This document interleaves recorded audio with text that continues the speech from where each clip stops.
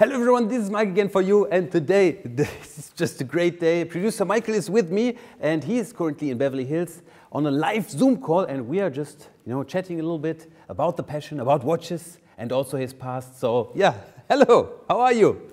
Hi, great to see you. How are you doing? I'm doing great, and we have this lovely surrounding over here. Thanks that you have the time and you give me the possibility that we can just, talk a little bit. We met recently over the internet. You did some lovely reviews on some of my my videos on YouTube, and I appreciate them. They were very respectful and tasteful, and thank you for that. Thank you very much. Yeah, I saw that you have just a great watch selection, and the thing which I found most interesting about this is that you don't have all the random stuff. Okay, for example, in this box we have the basic steel models, gold watches and all this, but in your collection you have also watches which you don't see that often. For example, can you show me what you're wearing today right now? Hold on 1 second. I don't know what to do with this chair to stop it squeaking. We need to leave that in the video 100%. Yeah? It's crazy. I'm wearing a watch that just about everybody wears. Maybe not. I am wearing this. Yeah, this is the Degre Sono, full gold with a factory setting. One amazing watch. Huh? It's quite an interesting watch. The entire case is diamond. It weighs a ton. Why did you bought this one? What was your intention? Why did you choose this? There's something very wrong with me. I'm maybe like, what's the bird that likes the shiny stuff?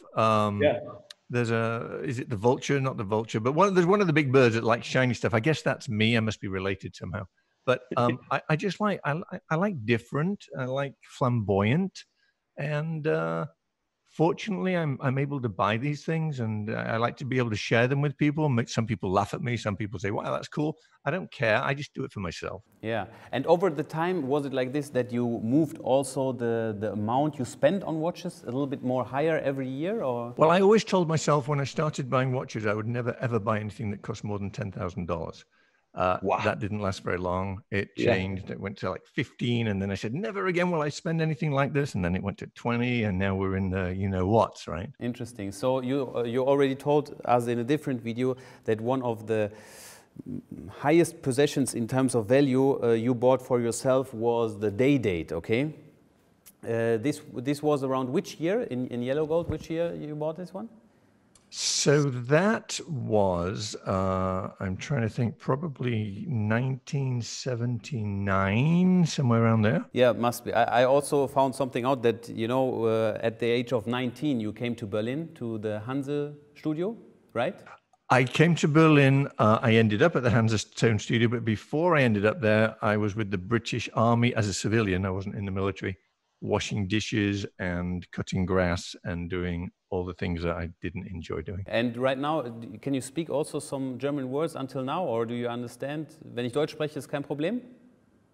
Ich würde nicht sagen, dass es kein Problem ist. Es ist seit langer Zeit, seit ich Deutsch gesprochen habe, aber ich verstehe alles. Ah, wunderbar. Ja, sehr gut.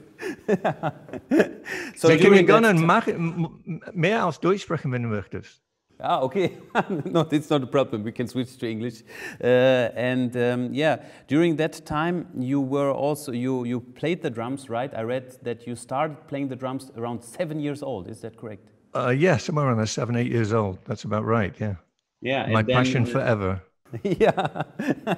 I also, yesterday, I went into the internet and I got really deep, and then I heard one song from Tidal Force. I tried to spot you in the back. Is that correct that you played the drummer in this song? That is correct. That is correct. Yeah. I think my hair was down here somewhere. Yeah. The song was A Man Rides Through. Was it this #1 hit, or? That song, I think it was top 10 on the AOR, Adult Alternative. Oh, what was it? Adult Alternative Airplay. No, AAA, Adult Alternative Airplay. Yeah, it was in the top 10. And during that time, I mean, when you bought the first day date when you were 19, and then in 1993, can you remember which watch you had on your wrist during that time? In 1993? Yeah. I don't remember. I can't say I remember. At that point, I might have had 3 or 4 watches. It wasn't like I was going out every week and buying a watch. And I think I had maybe a couple of Rolexes, entry level, and I had an Omega, and I think that was about it. Ah, okay.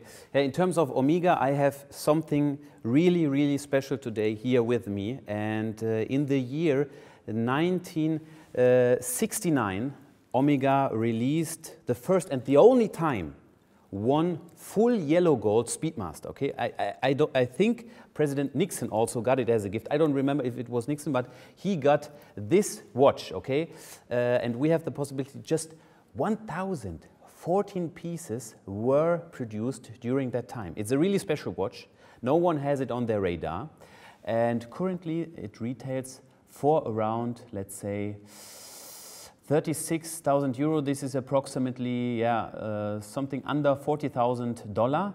This is a really special watch. Did you saw on that time, was this one on your radar during that time, or was it not popular at all? This watch that you're showing right now, this is the first time I have ever seen this watch. I didn't know it existed. It's a spectacular piece, and I promise back then, had I have known about it, it would have been one of my big goals to have it. And now, this is the first time, I don't know anyone on YouTube who had both watches next to each other, because right now, in the past year, Omega released one re-edition of the Speedmaster in yellow gold, and we have here also the re-edition. This is the massive version of the one I showed you right now. Just a beautiful piece, has the same look, but a little bit more solid bracelet and everything. This is just a great watch, retails in fact for the same price.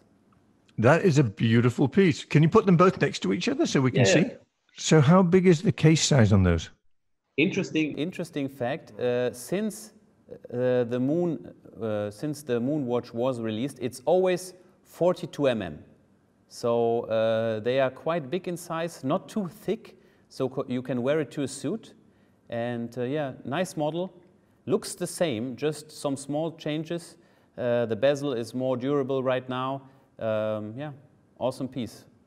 Spectacular. Wow. I didn't know about that piece. That's amazing. And to have both of them, that's pretty cool.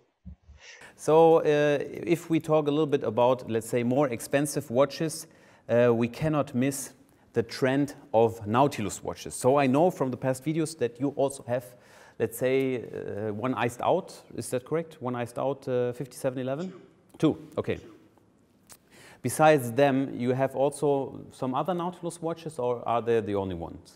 I have the 5981R, which is the plain all gold one with no diamonds, which is by far my favorite of all the Pateks that I have.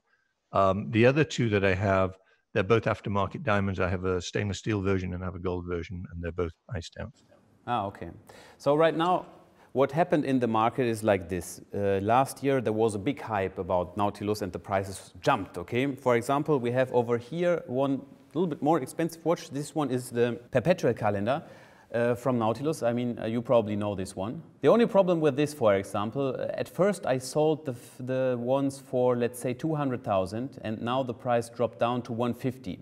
So, you know, if I'm always in the position in my business to take back a watch. So if I sell, for example, one for 200 and now the guy wants to sell it back to me again, it's kind of difficult. For that reason, I always recommend something more unique. And one watch which you have never seen before, I mean, during my time in the watch business, I just saw, this is the second one I saw, okay?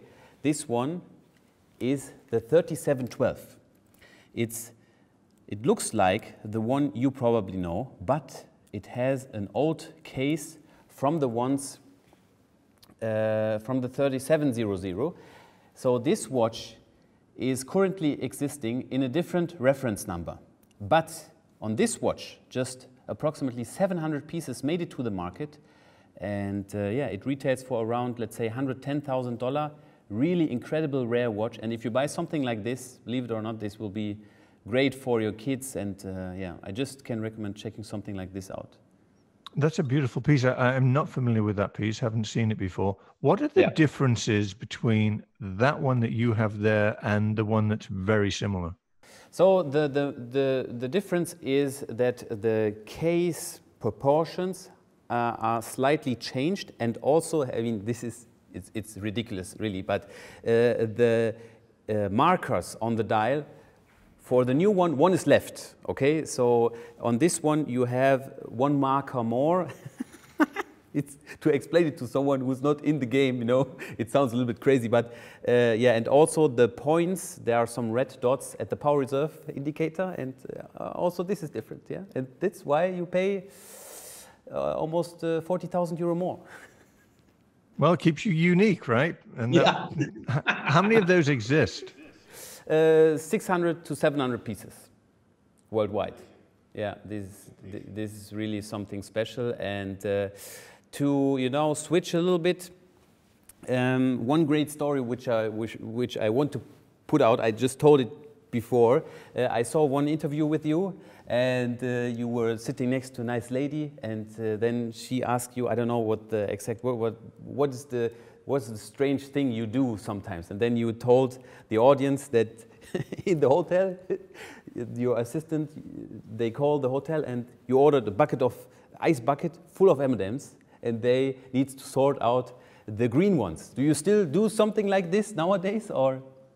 I'm embarrassed now. No, I haven't done that for a while. That was the quote, what do you call those, rock star days? Not that I was ever a rock star, but yeah.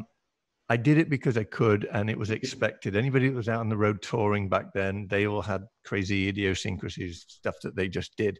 So my thing was fill an ice bucket full of M&Ms and have somebody pick out the green ones. Not that I didn't like the green. Was it green ones or brown ones? Green. It was green. Yeah.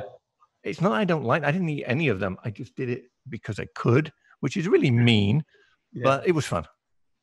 Yeah. How did you find this stuff out? That's really remarkable.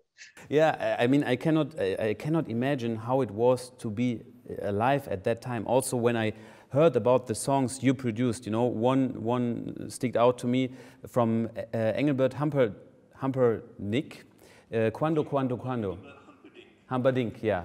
Quando. I think everyone, also here in this room, everyone knows this song. So how was it to be live on this set, to produce this hit everyone in the whole world knows?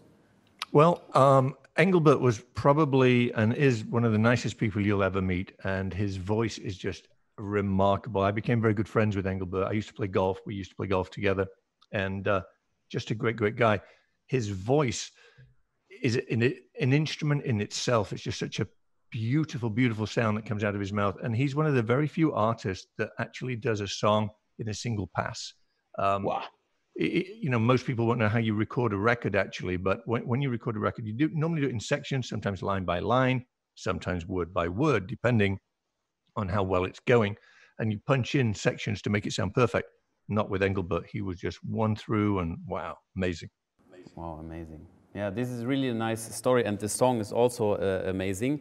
And yeah, in terms of security, for me, it's always very important that I have my security stuff with me. And I just read one thing, that you are honored by San Diego Sheriff Department, that you're having the badge for honorary member. How was this story? I mean, now, it might sound crazy, but there's actually 3 police departments, sheriff's departments that have given me that honor. So I have 3, really? 2 of which are in Florida, one's in California.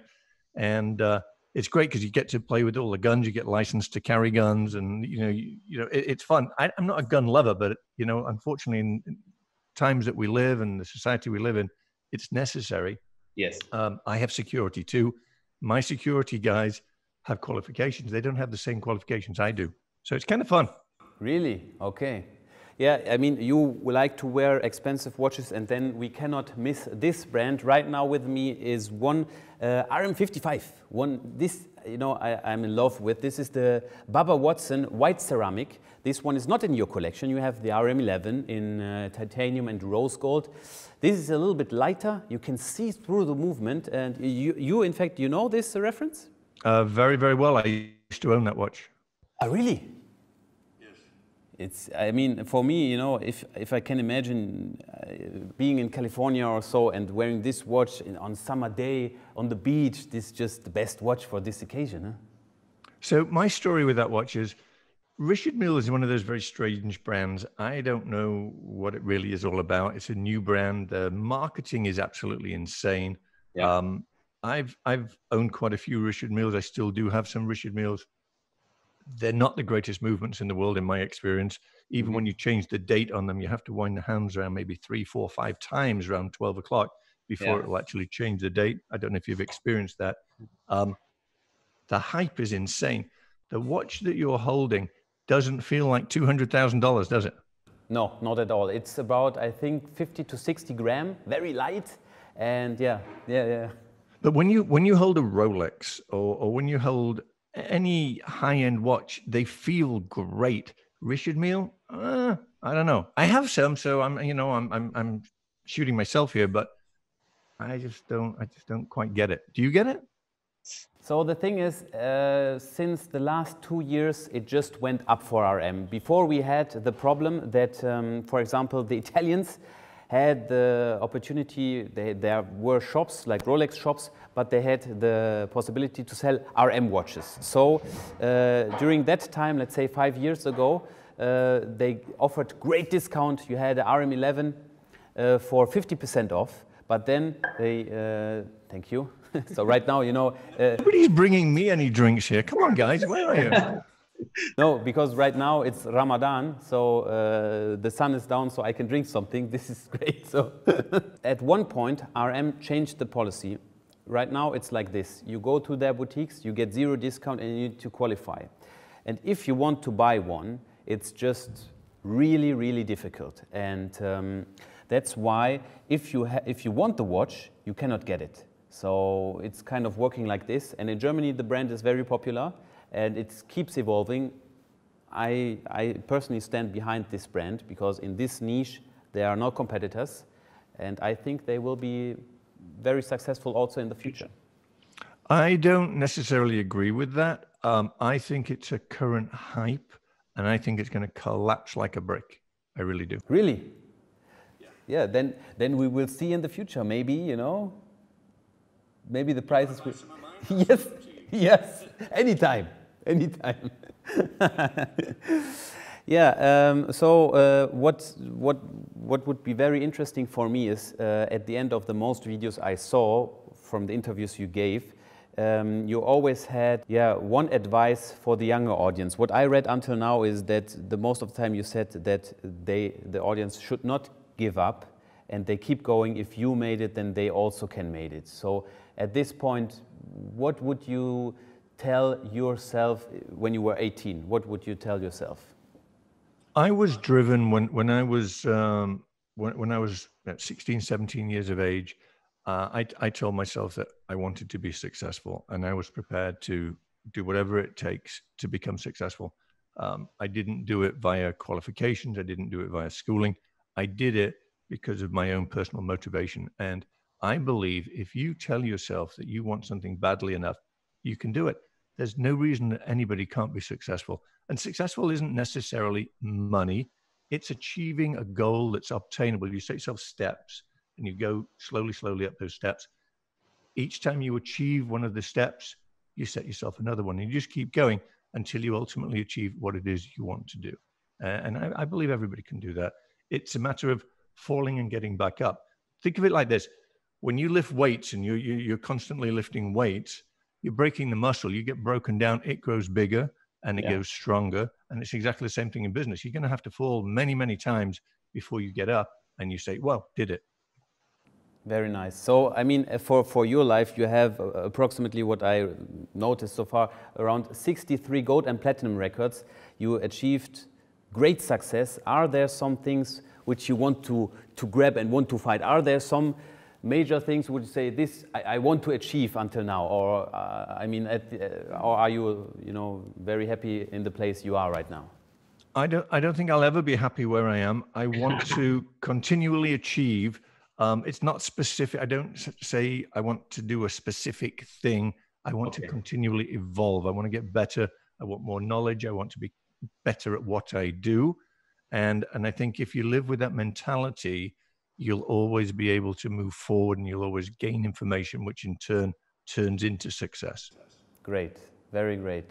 one of the last sentence. Yeah, thank you very much for this interview. Yeah, that you find the time, and producer Michael, I hope that we have the possibility one day to meet each other.